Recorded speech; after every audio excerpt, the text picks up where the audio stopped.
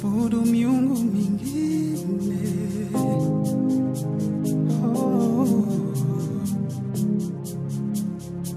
Sitaabudu miungu mingine iliyo na mifano yeyote. Sitapiga magoti yangu ni sujudu.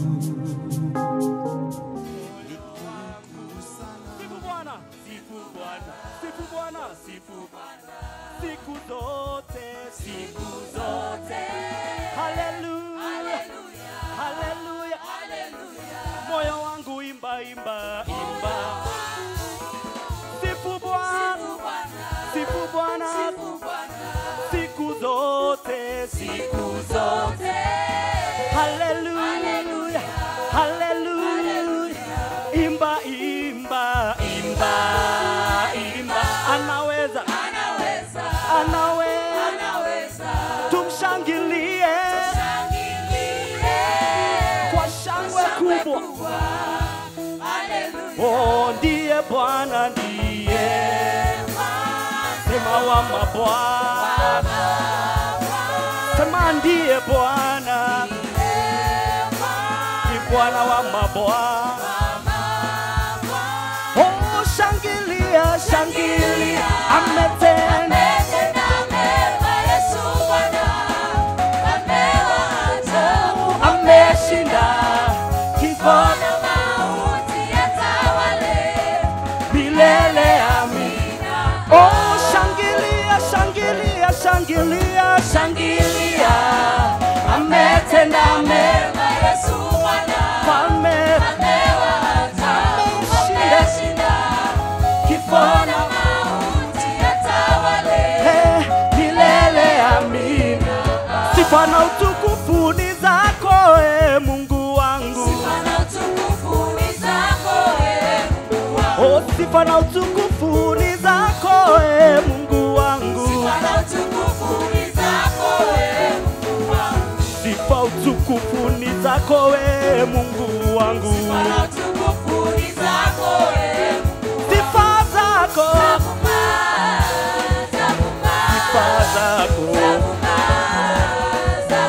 sifa zako, sifa zako, oh, sifa zako, sifa zako, sifa na utukufu ni zako, Mungu wangu. Oh, sifa na utukufu ni zako, Mungu wangu. Sifa utukufu ni zako, Mungu wangu. Oh, sifa zako, Baba za vuma. Sifa zako, Baba za vuma. Sifa zako, Baba za vuma. Sifa zako, Baba za vuma. Haya, sifu, sifu, sifu, sifu.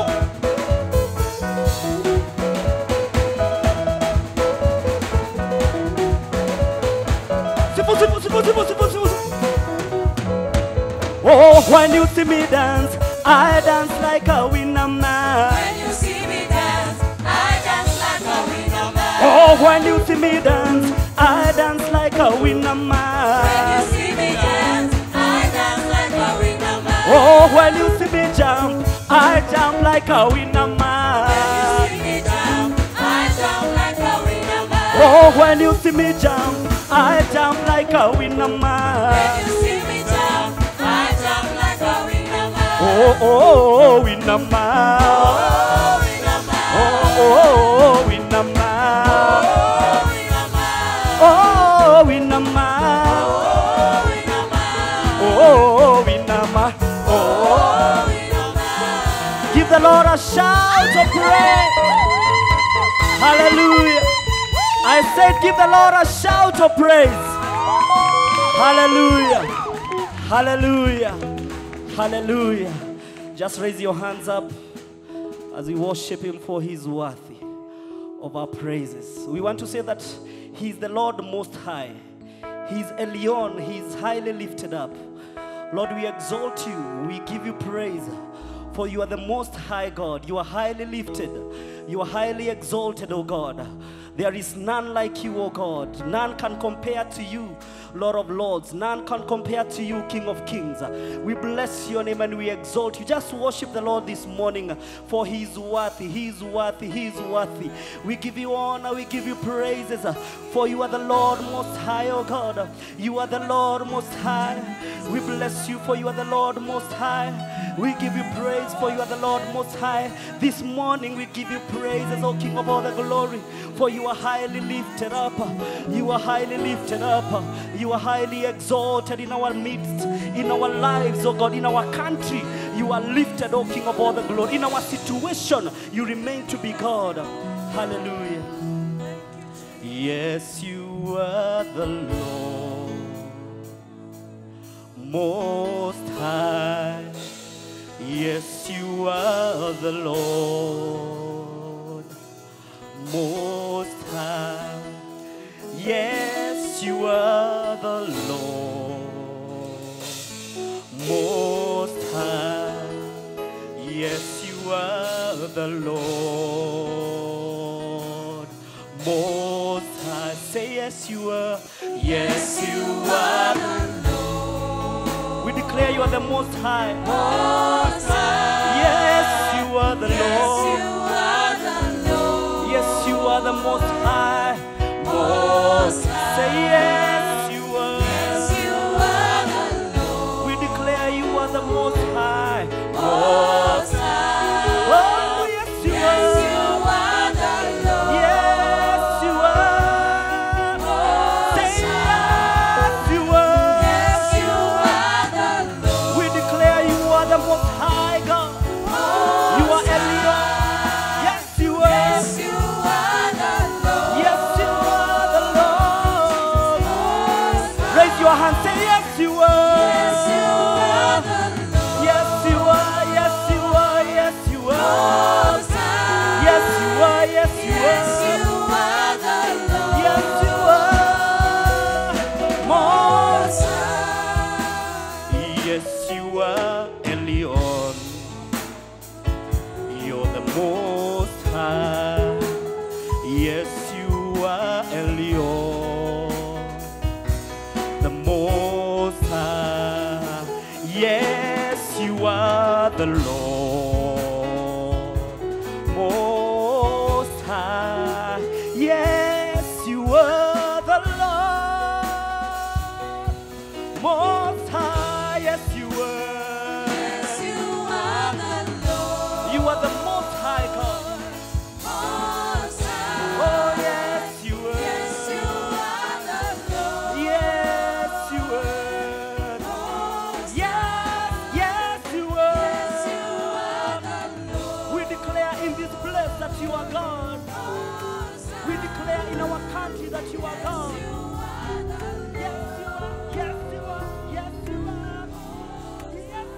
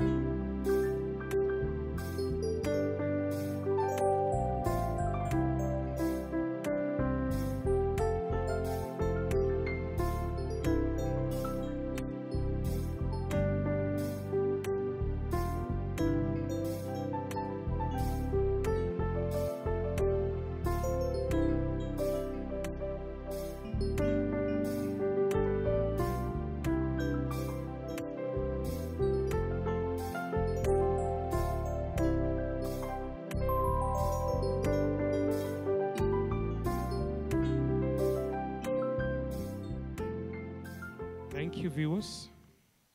This is Pastor Collins from All Nations PEFA Gikomba, and I welcome you to our online service this morning, just to encourage you from the scriptures, and I believe God is going to minister unto you.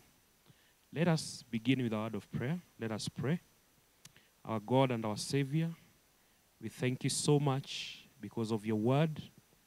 And even as we share your word this morning, we ask of your guidance, of your Holy Spirit to speak to us.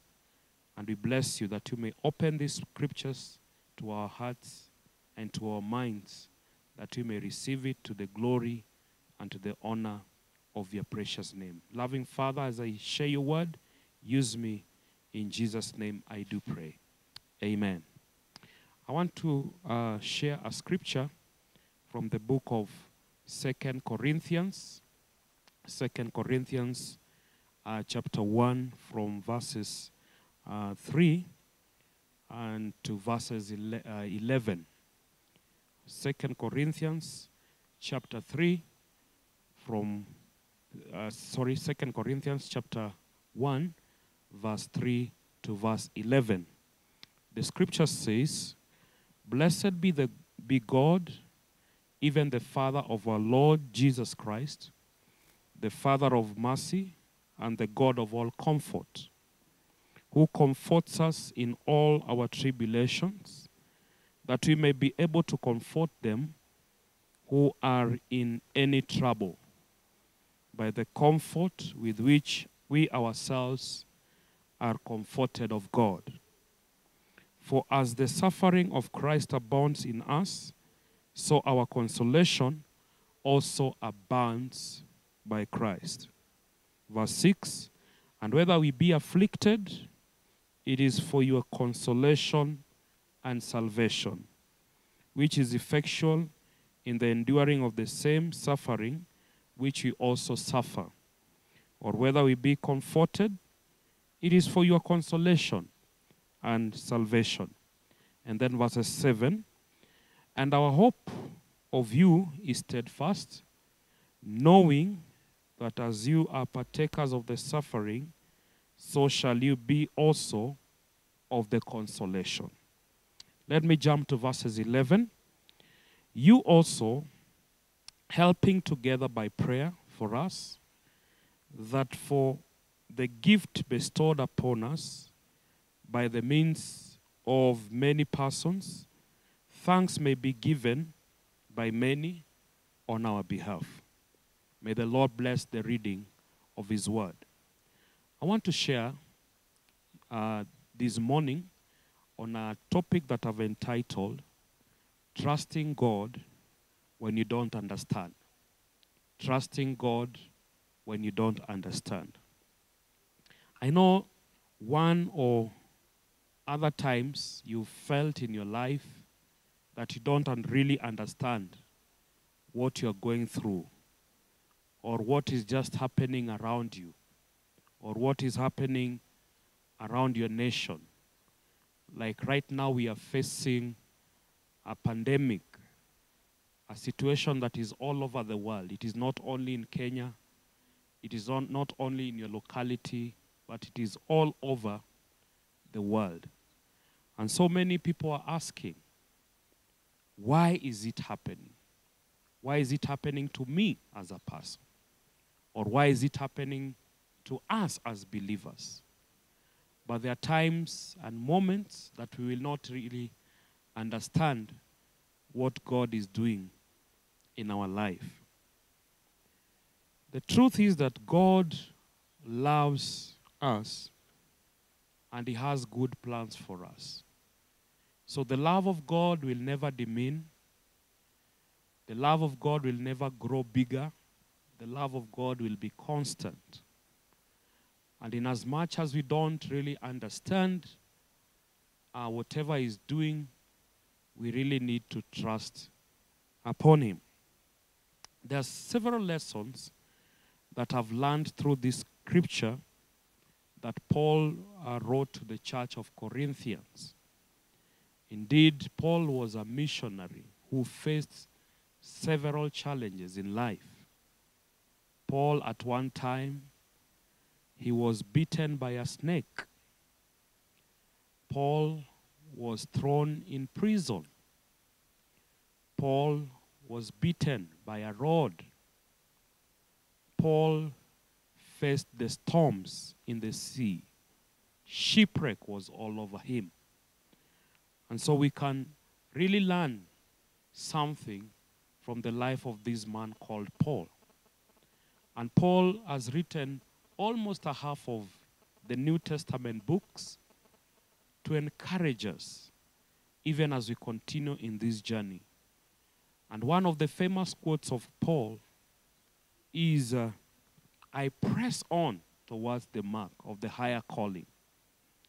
Paul was this one kind of a person that despite the challenge that he faced, he could still urge believers to press on to the mark of the higher calling. In prison in Philippians chapter 4, Paul speaks about rejoicing, a book that was written while he was in prison, but he could still afford to encourage other believers to rejoice even in times of pain. And so when I speak about trusting God, even when we don't understand, I'm reflecting on the life of this man called Paul. One of the lessons in verse 3 of 2 Corinthians chapter 1 that I see is that Paul says, "Blessed be the God, even the Father of our Lord Jesus Christ, the Father of mercy and the Father of all comfort." One of the things that Paul is telling us is that we have a God of comfort. Moments that we do not understand, God is our comforter. God is not like a prefect. He's not like a supervisor. But God looks for the opportunity of comforting us even in moments of pain, even in moments of discouragement, and even in moments that we do not understand. And so Paul says that we have a Father, we have a God, the God of our Father who is in heaven, who is a God of all comfort. So even in this situation that you are facing right now, that you do not understand, God is a God of comfort. He will give you the strength. He will give you the ability. He will walk with you. He will never leave you because He is always there to comfort you, to provide every necessary thing that you need in your life.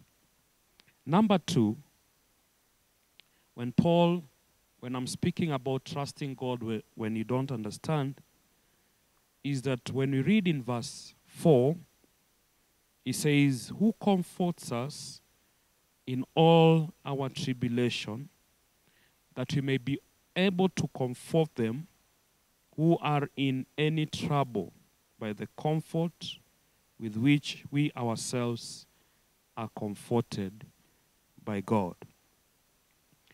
The second reason why we need to trust God when we don't understand is that whatever we go through in order for other people to learn from us. Remember, we are believers, we are Christians. And the word Christians come from the joint word of Christ. In other words, we are co-heirs, we are related with Christ. So whatever thing that you are going through, maybe the pain you think cannot calm down, you need to reflect that it is for the sake of another person that God has allowed you to go through whatever you are going through. So Paul was not just going through the pain, but he knew that this pain was for another person to learn from it. And I want to speak to your life today. It might be your family. It might be your business. It might be anything, the sickness, the coronavirus that now people are running away from. But I know that as believers, God has just allowed it, that people may learn from us. And then the third thing, the reason why we need to trust God even when we don't understand, is that the reason why we suffer, or the reason why we are going through the pain, is because we are following him. We are related to Jesus. We are related to Christ. The pain that he went through on the cross of Calvary, the same pain is reflected in the life of believers. So long as you are following Jesus, there are so many tribulations, so many trials that are going to come our way, things that we'll never understand.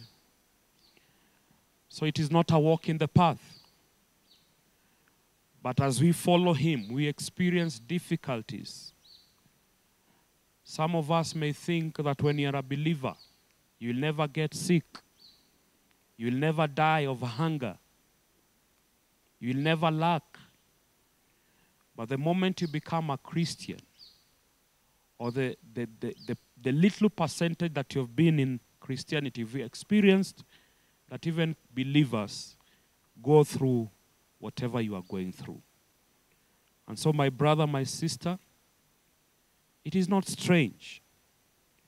Whatever you are going through, it is because you are related to Jesus Christ. And if Jesus suffered, if Jesus shed his blood at Calvary, if he was mocked, he was abused, he was despised, so long as we are related to him, all this, we are going to pass through them. And so you need to understand that when you don't really understand whatever you are going through, whatever you are passing through is just showing you that you are following him. The Bible speaks and says, many are the tribulations of the righteous. Many are the sufferings of the righteous. But the scripture does not end there. The scripture says that God will deliver him from them all. We have a hope that in as much as we don't understand, God will deliver us from that pain. Another thing that you need to learn as we are trusting God when you don't understand is that it is for your own benefit. When you're going through the pain, when you're going through the suffering and the sickness, it is for your own benefit. Some have failed to represent Christ in a world of confusion. Some have compromised. And that is why God sometimes looked at you as a believer, somebody who confesses faith. There are better opportunities that you can represent him.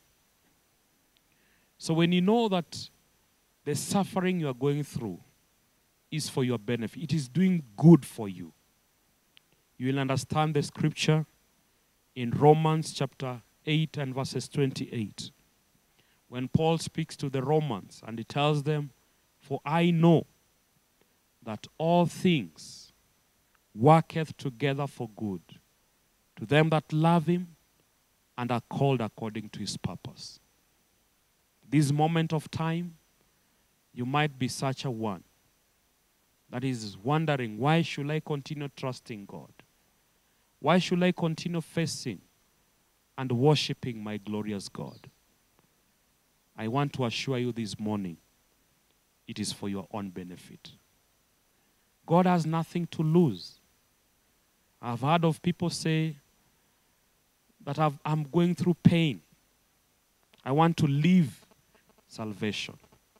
I don't want anything to do with Christ. But remember, God already is in heaven. We are the people who are trying and are moving forward as we persevere through the race that we may enter into the eternal glory. So it is for our own benefit. We need to continue trusting in God. Despite the challenge, despite the difficult situation, continue trusting in God. And then finally, in verses 8, Paul says, "For we who not, brethren, have you ignorant of our trouble, which came to us in Asia, that we were pressed out of measure above strength, so that we were despaired even our life." This is Paul. He went through trouble. They were persecuted in Asia. They were almost giving up. They were tossed to and fro. But when Paul now reflects, he speaks in verses 11 again, that you also helping together by prayer for us, that for the gift bestowed upon us by the means of many persons, thanks may be given by many on our behalf. There are moments you'll never understand, and I continue saying, you'll never understand. You'll never know what is happening. So in such moments, in as much as you've known it is for your benefit, the one more thing you need to do is to understand the power of prayer. The power that there is in prayer. Prayer is calling. Prayer is communication. Prayer is having contact with the supernatural. The natural may fail, but now when we connect with the supernatural, it gives us an understanding of the spiritual realm. And prayer will open up your mind. Prayer will open up your spiritual being, that it may understand whatever you are going through. This same Paul, in 1 Corinthians chapter 12, had a thorn in the flesh. And he speaks about 3 times calling, praying, that God will remove the thorn in the flesh. But even as he continued praying, on the 3rd time is when God spoke to him that my grace is sufficient for you. It was until that time that he communicated with God. He spoke with God, that God spoke to him back. And he understood the reason why the thorn was there in the flesh. Brother and my sister, this morning you might be looking at the world. You might be seeing hopelessness all over. You might be looking at your family. And in the world right now, we are facing a lot of fear, hopelessness. But all this can be overcome, or we can overcome by prayer. Ask him in prayer. Continue speaking to him in prayer. A scripture comes in the book of Luke chapter 22 and verses 31 onwards, whereby Jesus tells Peter that Satan has asked for permission that he may sift you as wheat. But one thing that Jesus assured Peter is that I have prayed for you.